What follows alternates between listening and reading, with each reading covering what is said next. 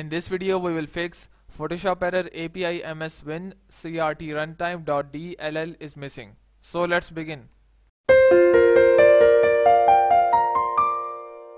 To solve api-ms-runtime-l1-1-0.dll error for different softwares including Microsoft Office, Photoshop, Python, Kodi and many other softwares that are producing the error, you have to just go and install a single piece of software, that is for Visual Studio C++ redistributable for Visual Studio 2015.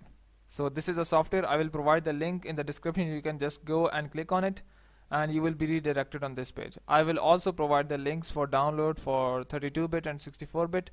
So we can proceed from here. Just go and click on download and you can just go and download your respective version. It is for 64-bit, this is for 32-bit. You can just go and mark tick and click on next and it will start the download of your respective 64-bit or 32-bit version of the software.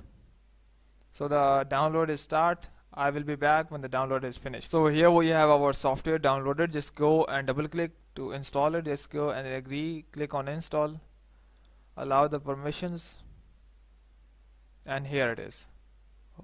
Now go and open your software. You might need to restart your Windows first, so just go and restart your computer and open the software. Hope the problem will be solved. If you still have an issue, you can comment below. I will try to answer that. But before you go, please subscribe, like and share. Thank you.